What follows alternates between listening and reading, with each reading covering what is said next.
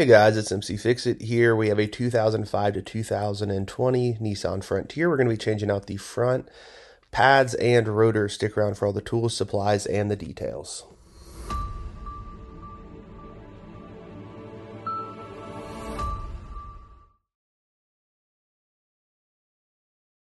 So here are all the tools and the supplies I used for the front rotors and brake pads. Here are the brake rotors. They are an S31412, and the pads, both of these are the premium kits, is a P1049. They do have pretty much everything you'll need in them for the brakes and the rotors, which is very, very nice. I'll put some other options as well online. If you don't like the Detroit Axle brand, you can pick some other ones from those links down there.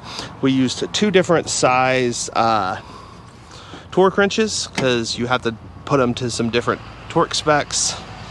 I then used a lot of brake clean just to make sure everything is nice and clean. A regular ratchet flathead.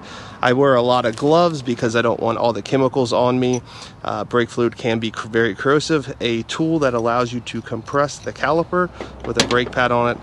You might need a hammer depending on where you live, or a rubber mallet, or a sledgehammer to really knock the rotors off. 21mm, 19mm, 14mm socket, breaker bar extension. Then I used a half-inch drill, and depending on where you live, you might need some PP blaster as well. These are the tools and the supplies I used.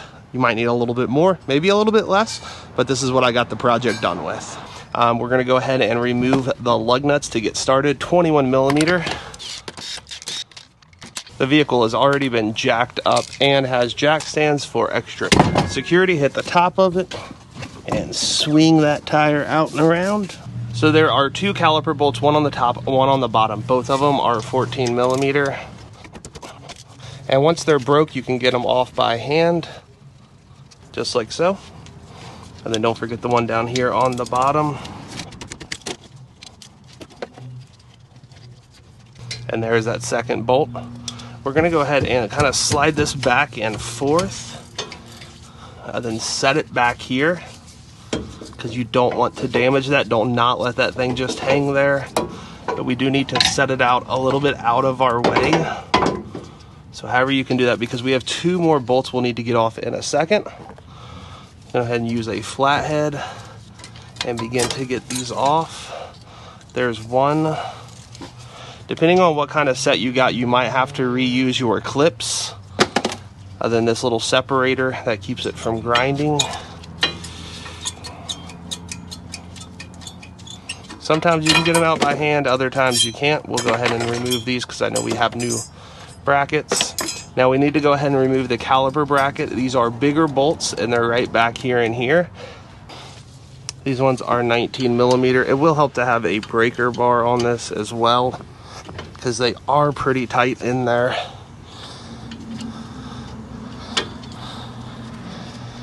So go ahead and get the first one started.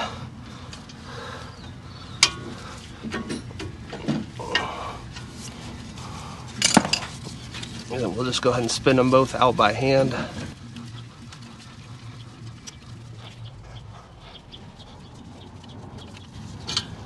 So there's the first one. These bolts are pretty big, pretty long, so they do take a little bit of spinning to get them out. Go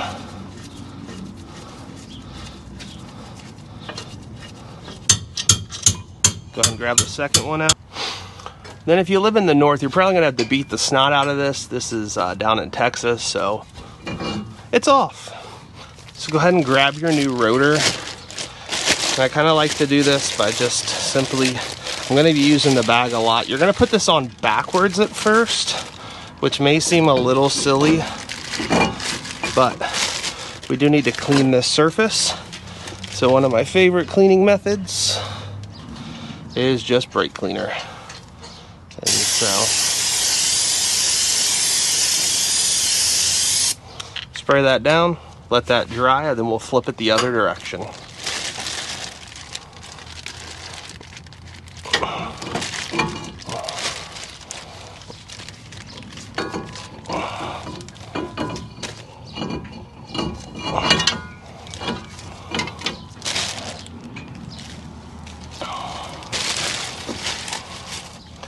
Go ahead and spray this side down.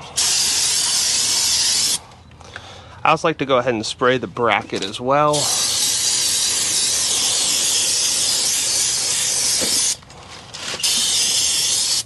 If you do have a file, you can file it. I also do the caliper, and so that's all done. Go ahead and grab your bracket back. And you want to make sure you got a good amount of grease. This thing actually has a lot of grease in it, so we're good. I'm not going to add any more to that. But if you don't have any grease in there, you are going to want to add grease. Make sure to put it back how it's supposed to be. Then we'll go ahead and put your bracket back on. Depending where you live and how much rust you have, you may need to spend more time scraping that, more than just spraying, but this is in really good shape. So now we're going to go ahead and put these bolts back in.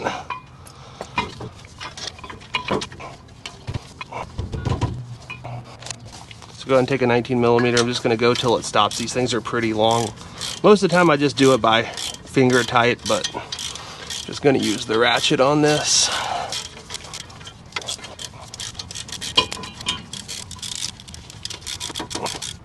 So the specs I found for this set, 185 foot-pounds.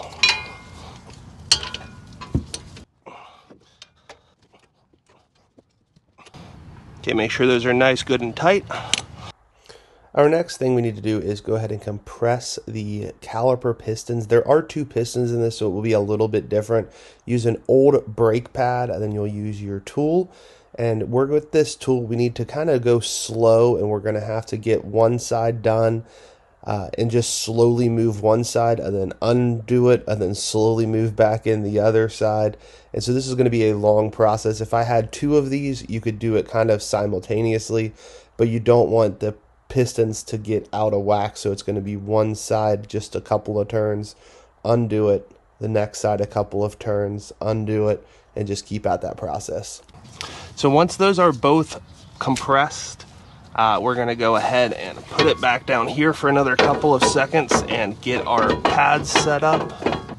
So we're going to go ahead and grab our clips and put our clips into place.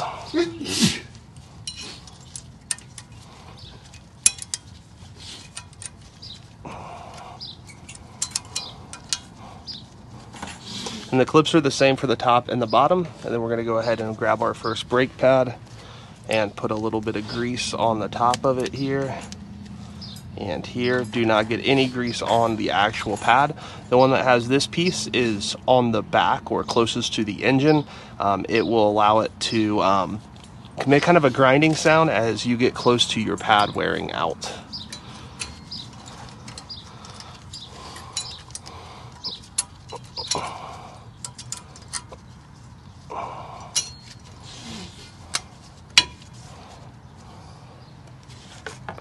We'll go ahead and grab the front pad and we'll put it into place. We're going to put a little bit of grease on it as well.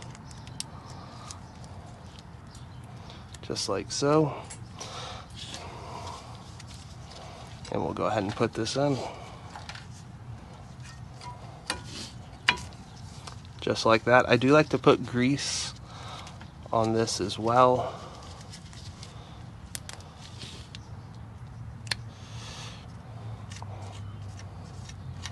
Just helps prevent any kind of noise you could get from it. And then you have these, which are little brackets that you put in. One goes on the top and one goes on the bottom, and these help kind of separate the brake pad from hitting the rotor as it's spinning. If I remember correctly, I only pulled one off, but this is an aftermarket style, so it could be that that's the case and the original ones only had one, but I'm going to look here in 1 second to see if that is the case. And you do want those to go in flat, so you might have a little wiggling you got to do. From what I can tell, there was only one. Even though there was a spot for one on the top and bottom, I only had one in my box of all my stuff. Okay, we're gonna go ahead and spray everything down one more time. I'm gonna go ahead and get brake cleaner, clean it one last time, get it all good. once your caliper's on, sometimes you do have to push in on the bolts on the top and the bottom. And I do like to put these in by hand to make sure I'm not cross-threading them at all. Then we'll go ahead and tighten them down 14 millimeter to 26 foot-pounds of torque. Perfect. You can go ahead and put back on your wheel and put back on your lug nuts, tightening them down to 98 foot-pounds of torque. Some people do like to bleed their brakes. If you want to do that, you'll get a hose and a 10 millimeter, crack it after you've done 1, 2, 3, and hold it down with the brake. Crack it open, let it bleed a little bit, close it back up. Do that 2 or 3 times to remove all of the air bubbles out of your system. That really helps when you do anything with the actual line, but it might be something you want to do to clean it all out. That's doable as well. Thank you guys so much for watching. I hope this video was helpful. If you have any questions, put them down in the comment section below. Make sure to give it a like and subscribe.